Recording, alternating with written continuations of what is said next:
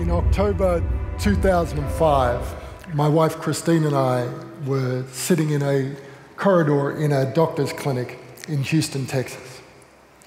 We were pregnant with our first child, and we were waiting for an ultrasound to determine whether or not our child was still alive or had died. Christine and I are capital defense attorneys. We both work for the Louisiana Capital Assistance Center in New Orleans. We were in Houston as refugees because of Hurricane Katrina. We were sleeping on a mattress in the floor in a house with no electricity except an extension cord passed through from the window of the house next door. And we couldn't do our regular work, so we'd taken on the representation of a client on death row in Texas whose execution was scheduled in only a few weeks. We were working day and night on Danny's case, trying to find a way to turn back that execution date and to stop the state of Texas from killing him. But as hard as we were working, the state of Texas was pushing back just as hard to make sure that they could kill Danny. Christine had been the passenger in a car that had been involved in an accident and was experiencing cramping and bleeding. So we found ourselves in this corridor, in this doctor's clinic, waiting 25 minutes for an ultrasound. And as I waited there for this very long 25 minutes, I was struck by our powerlessness. Our unborn child was either alive or dead, and there was nothing we could do about it. In our work, we work tirelessly, we leave no stone unturned, we do everything we can to try and save our clients' lives. But now that it was our child, there was nothing we could do except wait. Our client Danny, on the other hand, was definitely alive, and we were fighting very, very hard to try to save his life. In the end, we weren't successful. I went and visited with Danny a couple of hours before they executed him. It's part of the Texas execution protocol, a last visit with one's lawyer. And even then, there was hope. We still had an appeal pending before the United States Supreme Court, and while there wasn't much of a chance, there was a chance that the court might agree to hear his appeal. Shortly after I left that meeting with Danny, I received a call from the court, from the death clerk of the United States Supreme Court, and yes, that is a real job. And the death clerk told me that the justices had decided not to consider Danny's appeal. And he asked me, should the court expect any more filings, any last-minute appeals, anything else? And I had to tell him no. There was nothing more we could do. They would kill Danny. I was asked by a reporter a while ago about the guilt one must feel when one's client is executed. I thought she was mad. I didn't kill them. I don't feel any guilt. I did everything I could to stop them being killed. I told anyone who would listen not to kill them. And it takes me back to that corridor in the doctor's clinic as we sat there with nothing we could do one way or the other to save our child's life.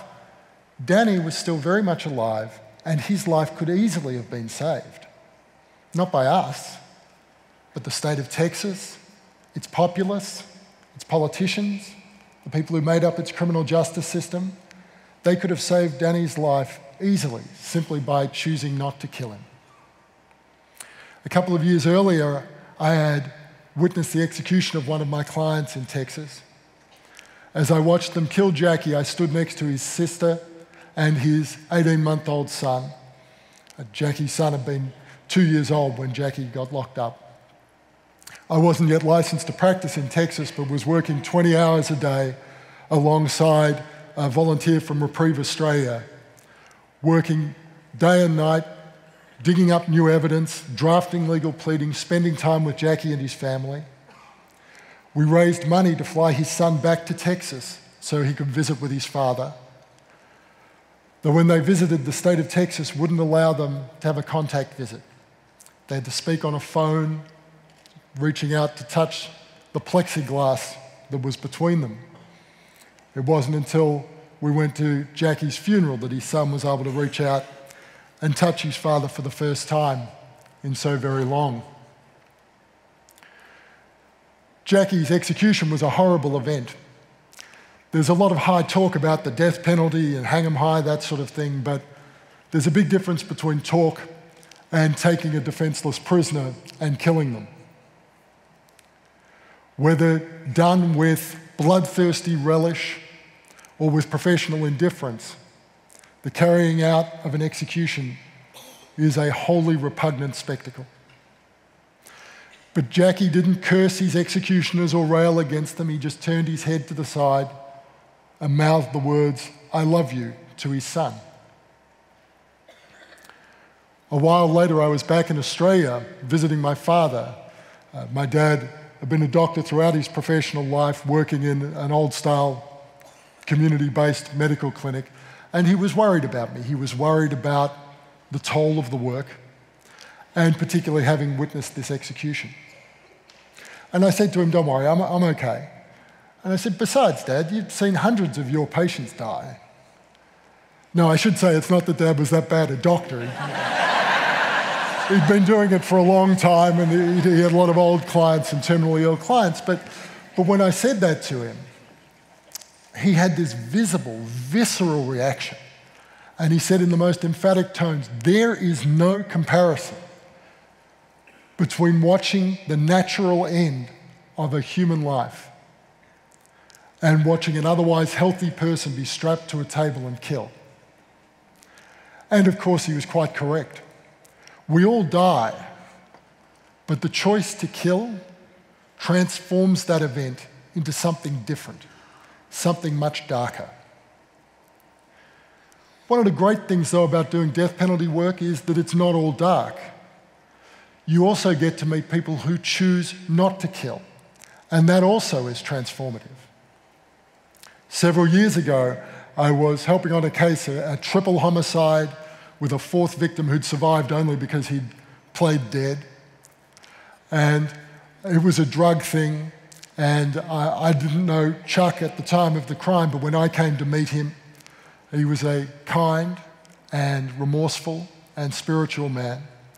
And we were trying to negotiate a plea in Chuck's case that would spare him the death penalty, result in a penalty less than death. And the key to it was having the victims' families agree to a sentence less than death. We got to a point where all of the families but one had agreed.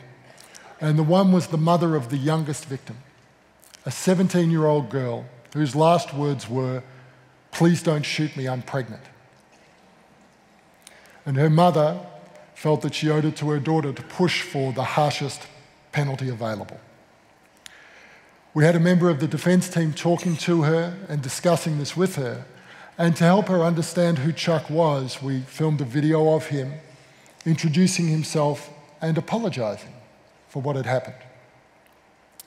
She watched the video and she agreed to meet Chuck. They met in a room at the local jail, just the two of them, no guards, no lawyers, no rules about what she could ask him or what questions he would answer or what he would say. And when the door opened at the end of the visit, she hugged him. She said, "I'm going to fight for you, Chuck." And when we went to court for Chuck's plea and sentence, she was there. And she stood up and she addressed the court and she spoke about her daughter. And she spoke about her loss, and she spoke about her pain. But she also spoke about Chuck and her desire that he not receive the death penalty. It was a moment of unparalleled dignity and beauty. I really don't have the words to describe what it was like to be there in that courtroom and watch this woman who had suffered so much pain lay that down and choose to spare Chuck's life.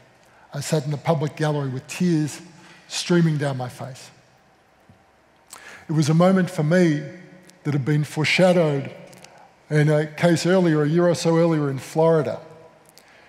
We were in jury selection. It's a very important part of a death penalty case because apart from anything else, the jury decides whether to vote to have your client killed or not. In American death penalty cases, jury selection is a bizarre and dispiriting process. You can't serve on the jury unless you say that you would be willing to sentence the defendant to death. If you say you would not choose the death penalty, you are sent home as unfit to serve. And so you sit in a courtroom full of prospective jurors, and juror after juror gets the microphone and looks across the courtroom at your client and says to the judge, yes, I'd be willing to vote to kill him. And as we did this on what was a very long day, people were becoming more restive, and the pro-death jurors were starting to mock those few jurors who expressed opposition to the death penalty. And the microphone made its way over to the side of the courtroom where this a small, unassuming-looking man was sitting. And he told the judge that, for personal reasons, he could never vote for the death penalty. And there was a lot of mumbling and murmuring in the courtroom, but he spoke with such a quiet dignity that everyone quietened down and listened to what he had to say. And what he told us was that a friend of his had suffered through the murder of her husband, and he had supported her in her grief. And ultimately, she had chosen not to seek the death penalty for her husband's killer. And what he said was that when he saw how that liberated her soul, he could never vote for death. And he quietly handed back the microphone and sat down. And for a time in that courtroom, those pro-death voices were cowed in the wake of what he'd said. My father died about 18 months ago. I was fortunate enough to be able to get back to Australia, to be with him at the end, and was with him until the very end. And in that final day, as his breathing became more uncomfortable, he was given a very small dose of a sedative, midazolam, just to make him more comfortable. After the funeral, I returned to the United States, and a few days later, the state of Florida executed a man in part by giving him a massive overdose of midazolam, the drug my father had been given as part of his palliative care. People are still choosing to kill, sometimes even choosing to kill with drugs invented to save lives and ease suffering. Chuck lived. My father died. Jackie and Danny died. My daughter survived. Doing this work, I've learned something that I thought that I already knew. We are all going to die, and we have no choice about that. But we do get to choose whether to kill or not. And it's wrong to kill people. Thank you very much.